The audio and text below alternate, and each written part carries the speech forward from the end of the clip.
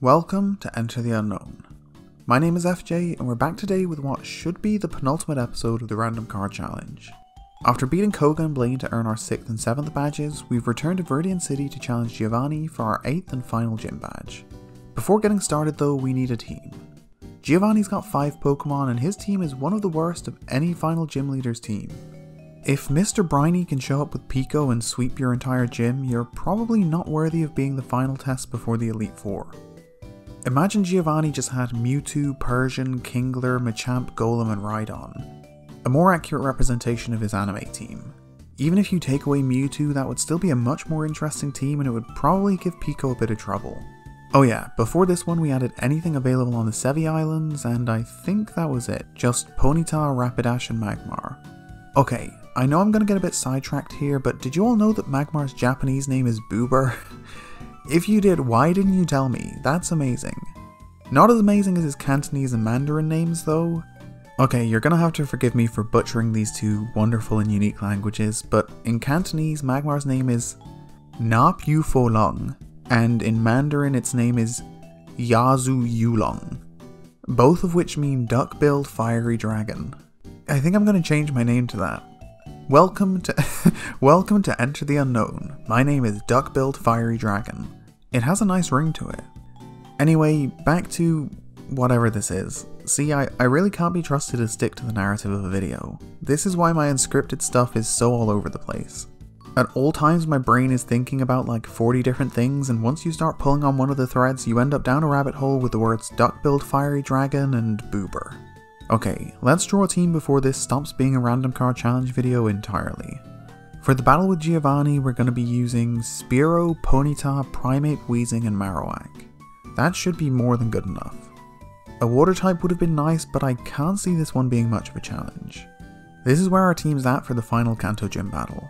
Marowak's at level 50 with Bone Meringue, Leer, Thrash, and Bone Rush. For some reason when I just read Bone Meringue it made me think of like an awful dessert, like a bone meringue instead of a bone boomerang. Maybe that's what they meant. I don't think it was though. I'm getting very off track. Back to the team. Our Ponyta is at level 42 and has the moves Fire Blast, Agility, Stomp and Takedown. Primeape's at level 44 and he's got Cross Chop, Screech, Swagger and Seismic Toss. At level 45 we've got Weezing with Sludge, Smokescreen, Smog and Explosion, and our final team member is Spearow who's level 45 with the moves Fly, Leer, Agility and Drill Peck. Okay, I don't see this being too tough, let's get into it. We send out Marowak first and Giovanni leads off with his lower level Rhyhorn. After missing his first 2 attacks and getting his speed harshly lowered by a couple of scary faces, Marowak is hit by an earthquake but his high defense means it barely registers. Bone Meringue finally connects and the impact as it returns to Marowak knocks out Rhyhorn and gives us the first win of the match.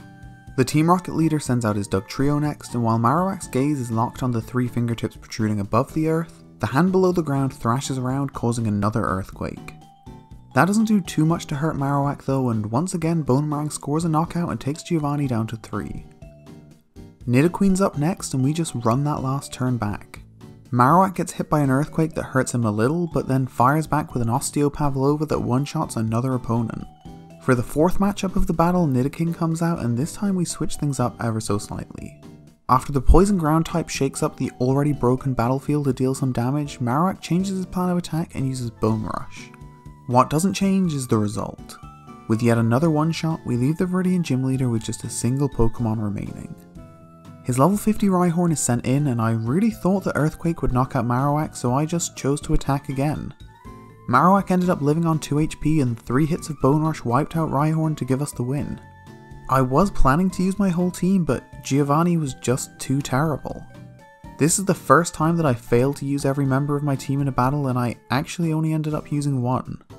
I didn't even get lucky here. Marowak missed his first 2 attacks and still cut through Giovanni's team with sufficient ease. I considered running this one back to use my whole team, but I think this is more in line with what Giovanni deserves. Now that we've acquired 8 Kanto Gym badges, we can make our way to the Pokemon League, but we've got one final roadblock before we can head for the last leg of our journey. Gary stands in our way on Route 22, bringing us all the way back to the rival battle we had in episode 1. This time he's put together a formidable team of 6, and if we don't get a decent team, this could be the end for us. Okay, let's draw our team. It looks like we're going to be using Onix, Tangela, Dugong, Kadabra, Magnemite, and Slowpoke. If I'm not mistaken, I think that could be an entirely new team. Although it is entirely possible that I'm completely wrong. That happens a lot. What I know for sure is that this is an excellent team as far as this card stack's capabilities go. I think we can win this, but even with a good team, this one's going to be tough. Let's have a quick look at the team in game. Starting with one of my all-time favourite Pokemon, Dugong. I'm not sure I've ever mentioned this on the channel, but since I first discovered Pokemon as like a 4 or 5 year old, something about Dugong's design has really appealed to me. It's just so clean. I absolutely love it. Anyway, he's level 45 with the moves Surf, Rest, Aurora Beam, and Sheer Cold. Tangle is up next, also at 45 with Mega Drain, Growth, Stun Spore, and Vine Whip. Onix is level 47 and she's got Dragon Breath, which is apparently a level up move for Onix, Screech, Rock Throw, and Iron Tail. Magnemite's our second level 47 with the moves Spark, Supersonic, Screech, and Thunder Wave. Slowpoke is matching Venusaur's level at 53 and her moveset consists of Headbutt, Surf, Psychic, and Amnesia. Finally, we've got Kadabra at level 45 with Psychic, Recover, Reflect, and Psybeam. Let's give this a try. Gary, as ever, leads off with his Pidgeot and we send out Dugong for starters. I'm not entirely sure where he's at on this path, maybe he's in the water, but that's a fair bit away from where we started the battle. Maybe he's just flopping about on the path. Wherever he is, Pidgeot cracks him with a wing attack before he sends an Aurora Beam back which crits to one-shot the bird Pokemon. I have no idea why, but our rival chooses to send in his Rhyhorn next, so Dugong just starts flopping around. That summons a crashing wave that washes the ground and rock type off the path, leaving his eyes spiraling in the grass. Venusaur is up next, and although Dugong manages to land a couple of Aurora Beams, our rival starter knocks him out with Razor Leaf to get his battle back on track. We send Kadabra in and a single Psychic finishes off Venusaur, leaving Gary with only 3 Pokemon. Gyarados comes out, but all he manages to do is one Rain Dance. Kadabra puts him down with Psychic and we're really in complete control now. Growlithe makes a brief cameo where he appears for a matter of seconds before Kadabra one-shots him with Psychic. At this point, Gary has 1 Pokemon remaining and we've got 5 Pokemon all at full health. Unfortunately, that final Pokemon is Alakazam and we still need to use our full team. I definitely couldn't neglect that goal in 2 consecutive battles. We switch out to Tangela and Alakazam uses Calm Mind, which is a little scary, followed by Future Sight. The Grass type paralyzes him with Stun Spore, but Synchronize leaves Tangela paralyzed too. We got to Slowbro, but after taking 1 Psychic on switching, she gets outsped by a paralyzed Pokemon and gets knocked out as a result. Honestly, she kinda deserved that. If you can't outspeed a paralyzed Pokemon, you probably deserve to lose your matchup. Magnemite's up next, and oh, there's Future Sight. This is getting a little worrying. We send in Onix and Alakazam gives us an out by going for Future Sight instead of Psychic. Another Rock Throw is followed by a failed Future Sight, and for some reason after launching another stone at the Psychic type's face, Gary tells him to use Future Sight again. I don't think he entirely understands how that move works. Future Sight finally arrives, but Onix survives the attack and uses Dragon Breath to finish off Alakazam and win us the battle. If Gary had been smart about this, I'm not sure we would have beaten him. It would have come down to Kadabra versus Alakazam and I doubt we would have come out on top.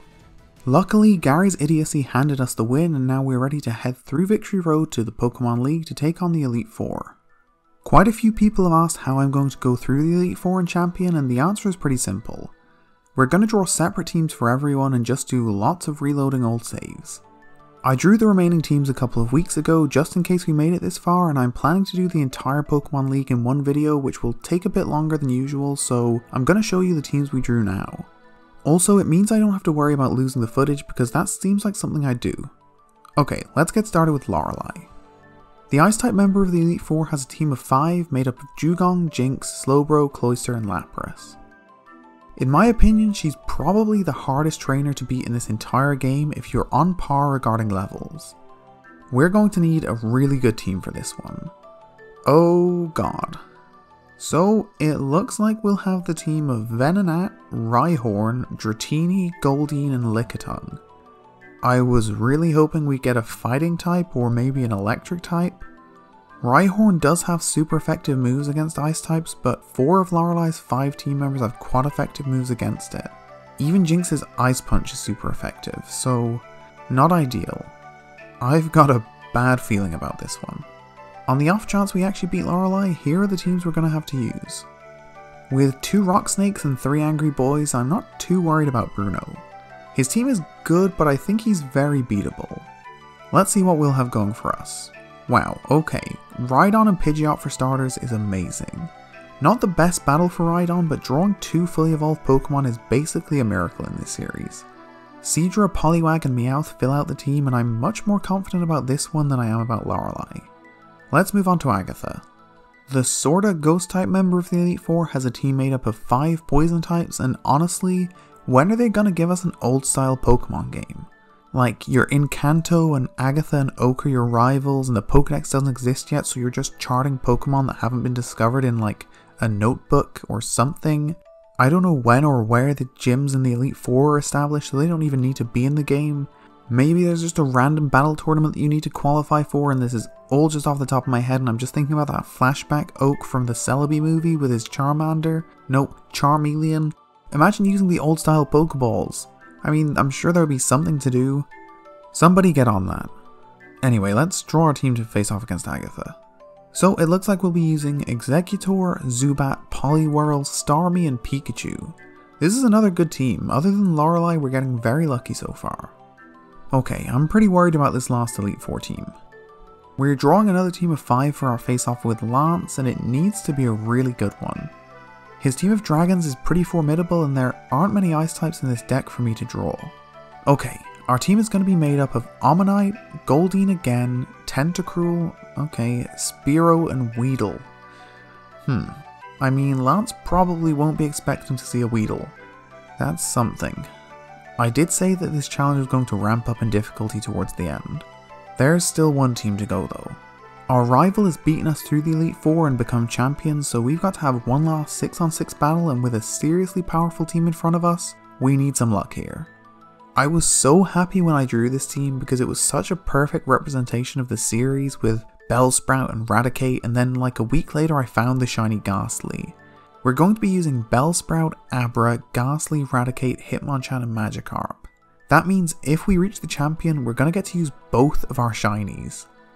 When I found the shiny Ghastly, I thought about redrawing this team because it seems so fake now, but this was genuinely the team that came out. I don't want to change it because I think this is going to be really difficult, but maybe just about possible. Anyway, there are our teams for the Elite Four and Champion. I wanted to get those out there just to answer the question of what I was going to do. I've only recorded up to that rival battle with Gary. I have not started the Elite Four yet, so I don't know if we're going to be able to do it. I think Lorelei is going to be seriously tough, and Lance too probably. Anyway, next time will be the finale, and it may take a while, but hopefully won't be too far away. Until then, thank you so much for watching, and I'll see you next time.